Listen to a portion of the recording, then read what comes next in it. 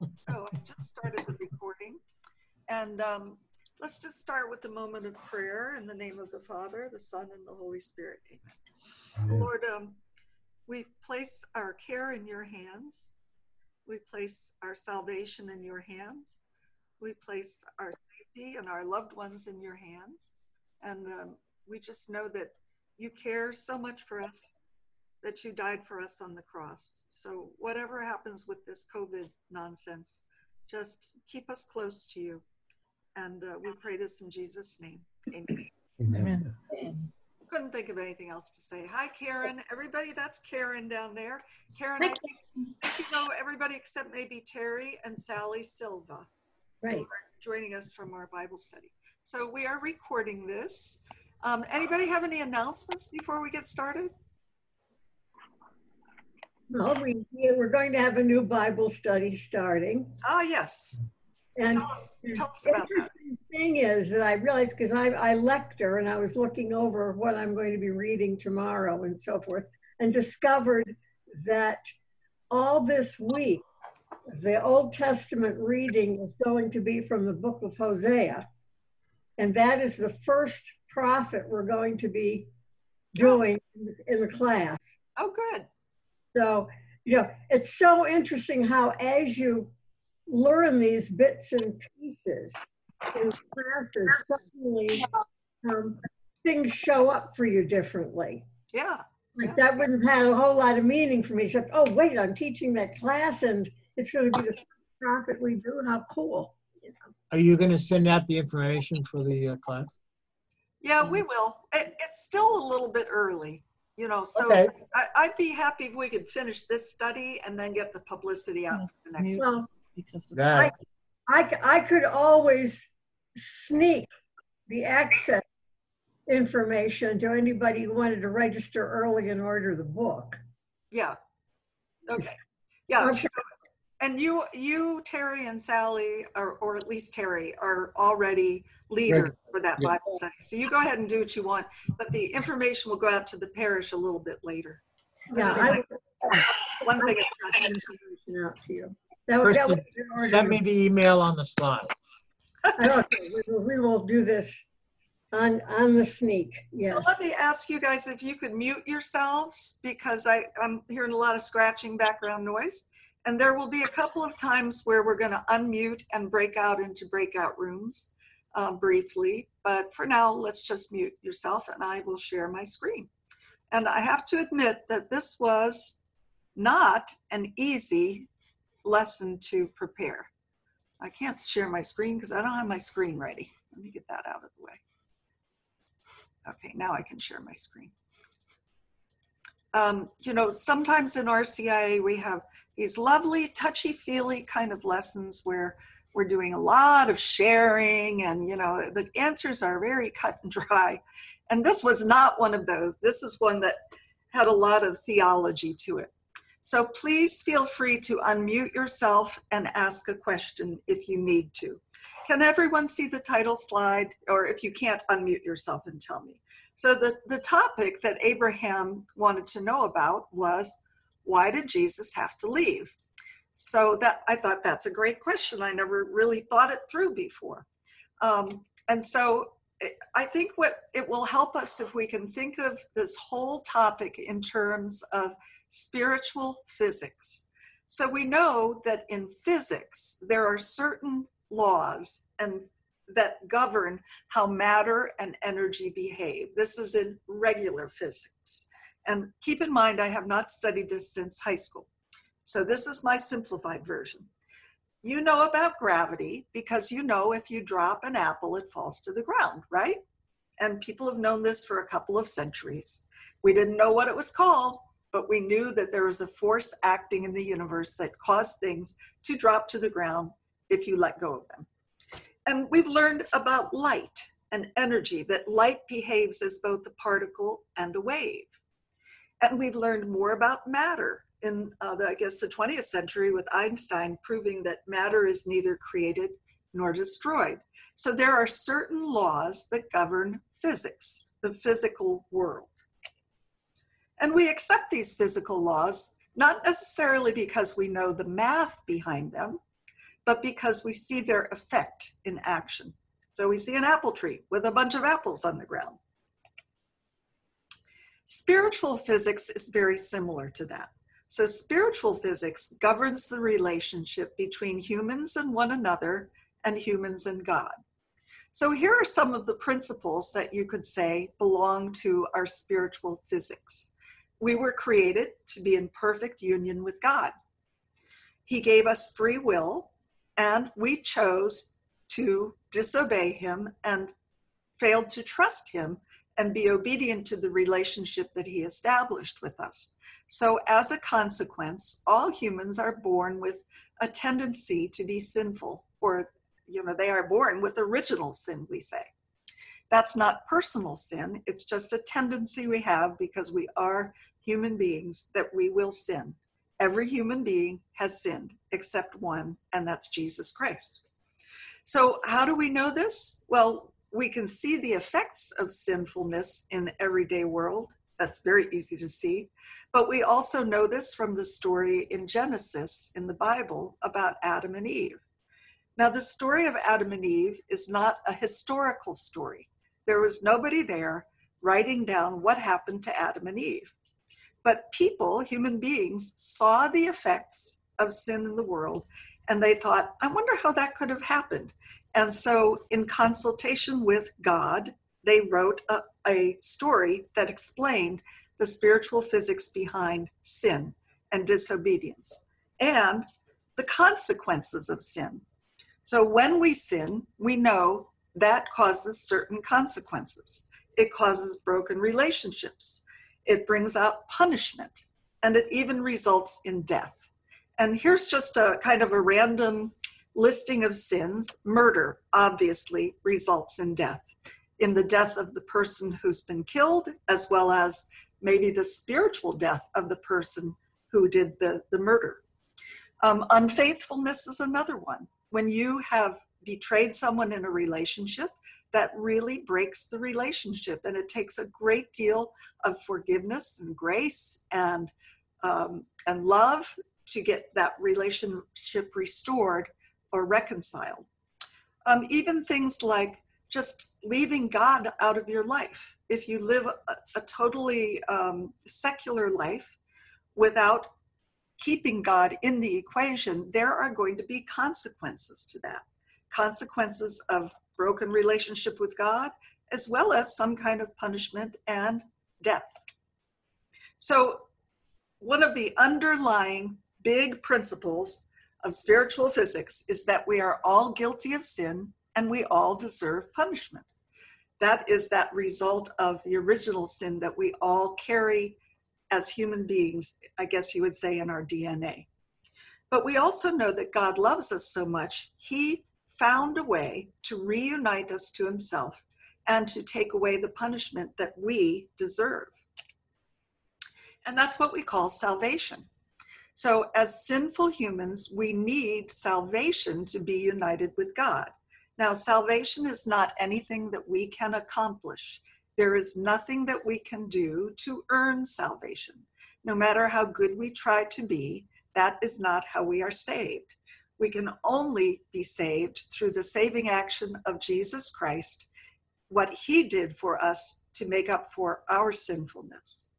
And we know this from Scripture, for God so loved the world that he gave his only Son, so that everyone who believes in him might not perish, but might have eternal life.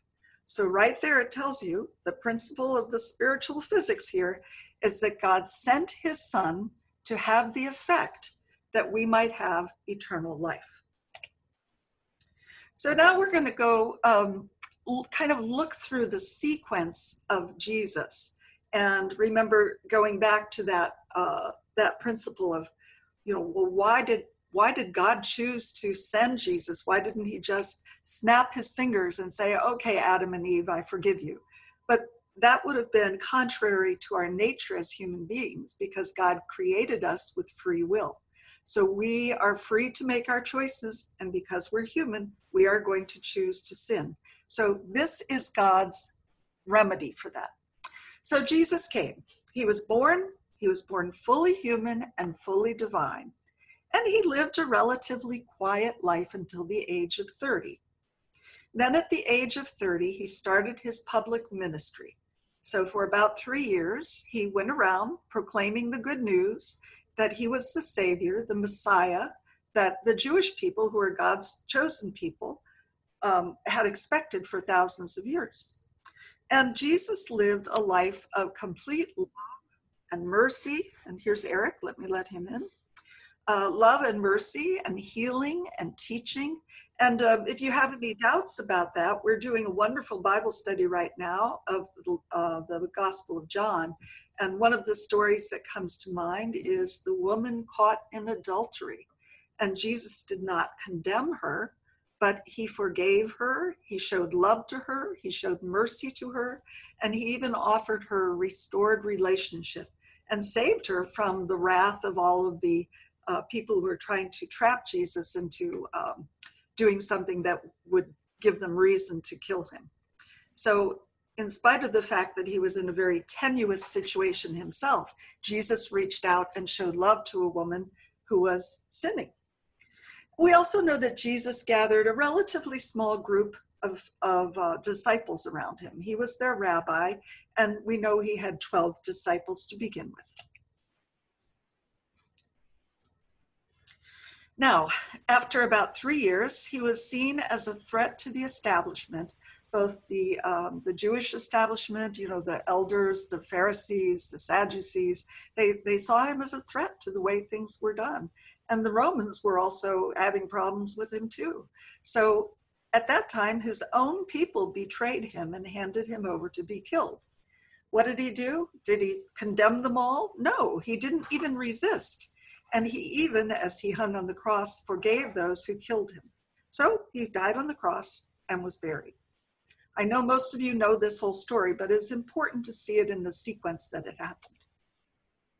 Now, before he died, in the Gospel of John, we hear some words that are going to take us into that why, the why of why Jesus had to leave. So Jesus prayed to the Father for his followers before he died. And he said, as you sent me into the world, so I sent them into the world. Who's he talking about? Who is them? Those are his disciples. And then he continues to pray and says, I pray not only for them, the disciples, but also for those who will believe in me through their word. So who is it that believes in Jesus because of the word and the witness of his disciples and followers? Well, 2,000 years later, that's us, right? We are the ones who believe. Jesus, before his death, was even thinking about us 2,000 years later. And why does he care about us? He goes on to say, so that they may all be one, as you, Father, are in me and I am in you. That they, that means us, also may be in us, that the world may believe that you sent me. So there you get kind of a complicated, but not really, explanation of Jesus is concerned about us. We haven't even been born yet, but he wants to set things up so that we have the opportunity to believe in him and to be one with the Father, just as Jesus is one with the Father. And so we go back, and there was the crucifixion, and Jesus was really and truly dead. Roman crucifixions were not, easy things. They were very brutal, and they were absolutely sure he died. So he was put in a tomb, and after 3 days, his friends went to anoint his body, but they found he wasn't there. He had risen. So Jesus appeared several times to people after the resurrection. And I just want to point out, there are examples of people being raised from the dead, like Jesus rose Lazarus from the dead. So resurrection was not unknown, but raising yourself from the dead was completely unknown to the Jews. So the early followers completely believed that Jesus had risen because he was God. In their minds, there could be no other explanation. That had to be it. This is the account from the Gospel of Luke about the resurrection. At daybreak on the first day of the week, they took the spices they had prepared and went to the tomb. They found the stone rolled away from the tomb, but when they entered, they did not find the body of the Lord Jesus. While they were puzzling over this, behold, two men in dazzling garments appeared to them. And in this picture, you'll see that Jesus is flanked by angels. So, we don't know who the two men were. They could have been angels. They, meaning the women, were terrified and bowed their faces to the ground. They said to them, "Why do you seek the living one among the dead? He is not here, but has been raised. Remember what he said to you while he was still in Galilee, that the Son of Man must be handed over to sinners and be crucified and rise on the third day?" And they, meaning the women disciples, remembered his words. Then they returned from the tomb and announced all these things to the 11 and to all the others. So they went back to the 12 disciples, that was now the 11 disciples, because Judas had betrayed Jesus, and they announced all this stuff. Can you imagine what the disciples were thinking? Like, what? How can this be? Now, we know that he rose from the dead, not just because the angels said something to the women, but because he actually appeared in his resurrection glorified body several times after the resurrection. Jesus appeared to his followers and offered them peace. He gave them authority and power to act in his name, the power to heal, teach, forgive, and proclaim. And now we go back to that question, the question of the evening. Why did he choose to do it this way? So here in the Gospel of John, Jesus tells you, "But I tell you the truth, it is better for you that I go." Remember, he's in his resurrected state, but he's still walking around on earth. "It is better for you that I go. For if I do not go, the advocate will not come to you." Now, who is this advocate? You don't have to unmute yourselves. I'll tell you. The advocate is another name for the Holy Spirit. So Jesus himself says, if I don't go, the Holy Spirit will not come to you. But if I go, I will send him to you. He had referred to this advocate earlier in the Gospel of John in chapter 17 as well. And so 40 days after Easter, we have an event called the Ascension. And this is where, when you say, why did Jesus leave? This is what I think of. Why did he leave? Why did he ascend? Why did he go back to the Father? Why didn't he just stay and walk around on earth? Well, we all already know that Jesus had to leave because it's better for us that he left. It meant that he could send the Spirit. It meant that it gave us the possibility to be united with the Father. So let's explore this a little more. So after he had been on earth in his glorified state for 40 days, Jesus ascended into heaven. His disciples witnessed this. So the disciples actually saw this happen. Then the Lord Jesus, after he spoke to them, was taken up into heaven and took his seat at the right hand of God. I would recommend you read or watch Bishop Barron's video. It's a short video, I think 7 minutes long, about the Ascension. He says it better than I can, but the basics is that Jesus, his body was in a glorified state, and it needed to be completely united to the Father. So it could not just walk around on the earth in a glorified state. It had to be fully and completely united to his Father. Another clue as to why Jesus left is in the Gospel of John.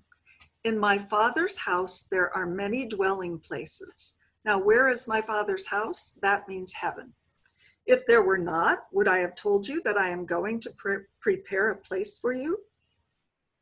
And if I go and prepare a place for you, I will come back again and take you to myself, so that where I am, you may also be. So it seems that Jesus had to leave to prepare a place for us. I'm going to ask you, so you can start thinking about this, and we'll go into our breakout rooms in a minute. But another reason why Jesus had to leave was to intercede for us, to pray for us. And the epistle to the Hebrews, the letter to the Hebrews says, therefore he, Jesus, is always able to save those who approach God through him, since he lives forever to make intercession for them, in other words, us. For Christ did not enter into a sanctuary made by hands, a copy of the true one, but heaven itself, that he might now appear before God on our behalf. So I think it helps to think of where Jesus went, not so much as a place like the planet Mars or the moon, but a state of total unity with the Father. And in that place, he intercedes for us. So our breakout room question is, what do you imagine Jesus does to intercede for you before the Father? I'm going to stop sharing for a second. And I think we'll do just, we'll do 3 rooms, I think. Oh, hello, Eric. I see you have joined us. Eric, can you start your audio so we can hear you? I'm sending you a request to unmute. Everybody else, unmute yourself. Abraham, unmute yourself. Karen, unmute yourself. And Kristen, unmute yourself. Okay, great. We're all unmuted. So I'm going to stop the recording. Oh. Back from our breakout rooms. My group had a really good discussion. I didn't necessarily want us to share. Let me admit Abraham. He got out. Abraham was having video. We lost Abraham. There he is. There he is. So I hope you all had at least 2 people in your groups. And does anybody want to say anything about your discussion? If not, we'll go back to the presentation. I think I'll speak up and break the ice a bit. Oh, hi, Eric. Howdy. In our group, we were talking about that what we want Jesus Christ to intercede with in our lives may not always be what we need, and how we may not be looking at it from the same perspective that the Lord is. Great insight. Very good. Oh, more people are joining. Look at this. Okay, I don't know who just joined. Who is that? It's me, Abraham. Oh, very good. Okay, I'm just going to put your name on that. So you figured it out. Great. Okay. Would anybody else like to say what they discussed in the breakout room? Okay, what I was looking at where in John 12, when they say we thought the Messiah would stay with us forever, and he's saying no, I'll just be here for a little while. So essentially he's saying absorb as much as you can. Absorb as much of the light as you can, because the dark is coming and you'll need to be the light in the darkness and so forth. And that he didn't just abandon us. He created Peter and the disciples. So essentially, as the Pope and the bishops, he created this, and then he sent the Holy Spirit. And after Pentecost, when the Holy Spirit had descended upon his disciples, suddenly they had enormous power. Yeah. And went from hiding in the upper room one day to being out in the middle of town the next, baptizing 3,000 people fearlessly. Well, now you're giving the whole second part of my presentation, Kristen. Sorry. So I won't talk anymore. No, that's okay. But does anybody else have something that they feel like they want Jesus to intercede for them personally?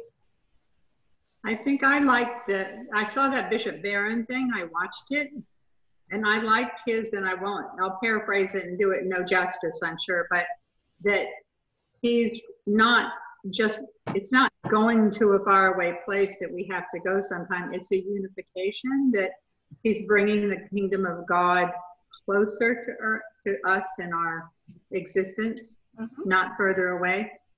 And that sounded nice to me. Yeah. Okay, great. Well, let's just continue with the presentation if you're ready. And I'll invite you to mute yourselves again. Yeah.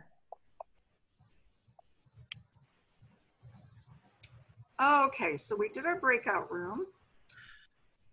And let's go to the next slide. So in my research, I came across some teaching from St. Thomas Aquinas, who, I can't remember if I told you this before, lived in the 1300s, so right in the Middle Ages, and was probably the greatest theologian of the Catholic Church. And he addressed this question of why Jesus had to leave. And he said that it's to help us, all of these generations after Jesus, to increase our faith, our hope, and our charity, those three virtues, the three cardinal virtues. So he quotes John 20, "Have you come to believe because you have seen me? Blessed are those who have not seen and have believed." So this is what we call faith, when we believe something that we haven't necessarily personally seen with our eyes. We believe it because somebody else tells us about it, or we have an experience of it. And of course, we're kind of all in that boat with Jesus. Maybe we believe it because the faith is passed down from parent to child. Those are all ways of receiving the faith. It also, Jesus leaving also promotes hope, since Christ has gone to the place he has promised for those who remain faithful. So he's going to prepare a place for us. So it increases our hope that there is something after death, that Jesus has reunited with the Father, and that we will share in that union too when we die. And it promotes charity, which is another word for love, since it is from his place in heaven that Christ sends us the Holy Spirit and the fire of his love, urging us to the love of God and neighbor. And we are going to explore, as Kristen hinted at, a little bit more about this Holy Spirit thing. Now, by his resurrection, Christ entered upon an immortal and incorruptible life. Here again is a quote from Thomas Aquinas. But whereas our dwelling place is one of generation and corruption, in other words, where we live is one where people live and die, the heavenly place is one of incorruption. And consequently, it was not fitting that Christ should remain upon earth after the resurrection, but it was fitting that he should ascend to heaven. So I think all of these quotes are like little clues, you know. There's nothing written down that says, oh yeah, here's why Jesus had to ascend. It's like you get a clue from scripture, a clue from Thomas Aquinas, and you put them all together and you start to understand. So I think why questions are really hard to answer, because why questions are asking what was in God's mind. And, you know, ultimately, it's hard to say what was in God's mind. But we do know that Jesus made the perfect atoning sacrifice so we can live without punishment. We know that he restored our relationship of love with God that was lost through original sin. We know that he opened the way for us to share eternal life after we die. And he created a way for all generations to know and follow Jesus, even after he is united with his Father in heaven. And I think if you think of historical figures that you know and admire, like, you know, George Washington or something like that, you know, yeah, we know what he did and we admire what he did, but what he did was in the past and it kind of remains in the past. Whereas what Jesus did is still happening in the present because of the way he chose to leave us and then return to us. So Jesus was now in a glorified state and returned to his Father, and we, the disciples back then, were not united with the Father yet. And we aren't united with the Father even now. So in order for us to be united with the Father, Jesus must come to us through the Holy Spirit. And so this whole process, I've been talking about it as physics, but the actual term that the church uses, the theological term, is the economy of salvation. So the economy of salvation, and this is from the Catholic Catechism, refers to God's activity in creating and governing the world, particularly to his plan for the salvation of the world in the person of Jesus Christ, a plan which is being accomplished through his body, the church. in its life and sacraments. So if you think about what we've talked about, there's sort of a continuum. You know, there's this life of Jesus that happened when he walked on earth, his passion, death, resurrection, ascension, and the coming of the Spirit then establishes his presence in the world through the Holy Spirit in the body of Christ, which lives in the church with its life and sacraments. So 50 days after Easter on Pentecost, Jesus sent his Holy Spirit to his followers. They received the Holy Spirit and were changed forever. So they were in the upper room, shaking in fear. The door was locked, and suddenly there was a wind and tongues of fire appeared on them, and they were filled with this Holy Spirit. And now we call that day of Pentecost the birthday of the church, because before that they were just disciples. But after that, they took up their responsibility to go out and be church to the world. So their commission was to go, baptize all nations, and share the good news. So the church is now the body of Christ, all right? And there's a couple of ways that we think of the body of Christ in the Catholic Church. It's baptized Catholics, okay? That's part of who we know as the body of Christ. It's people who are living, followers of Christ who are living, and followers of Christ who have died. So that communion of saints is also part of that body of Christ. And we also consider the Holy Eucharist, the bread that has been transformed into Jesus' body and blood, soul and divinity. That is also known as the body of Christ. So there are different parts of the body of Christ that make up that term, the body of Christ. So Christ is with us always on earth, supernaturally. His presence is seen in the many workings of the Holy Spirit manifest in the church, and also in a tangible way in the Holy Eucharist. So I'm not going to do breakout rooms, but I'm going to stop sharing, and we can talk a little bit about where have you seen the work of Christ in the world, or in the church, or in the sacraments.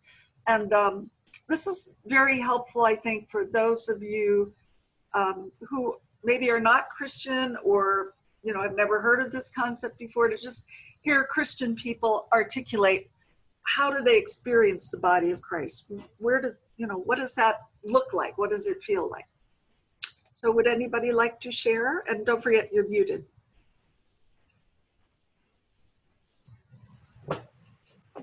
I think in worship, when the manner of worship, when you go in, I just feel a presence. I can't really, I feel we are together, the body of Christ, and there's a unity in that is transforming. Absolutely. I was going to say prayer. When people assemble in a community and worship and pray together, we are the body of Christ. We are Christ, worshiping God, seeking that union with the Father that Jesus knew.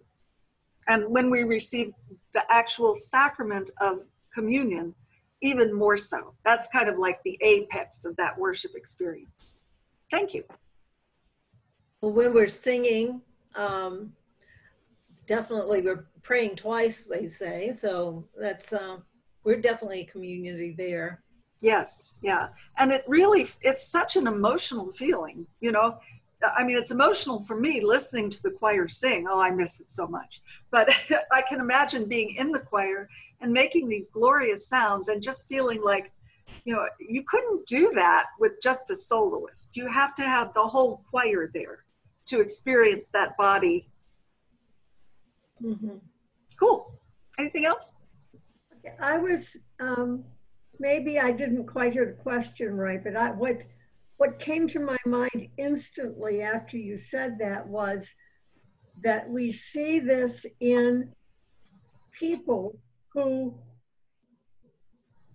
amazingly become capable of things that you would not think they would be capable of. And what instantly came to my mind was Mother Teresa.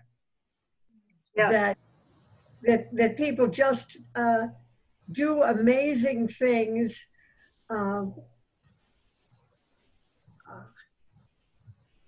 And I was reading today in John about the Good Shepherd laying down his life giving his life for the sheep. And it finally occurred to me, wait a minute, it's taken me years to say, like, oh, wait a minute, he's not saying the good shepherd needs to die for the sheep. I mean, who's going to get them home?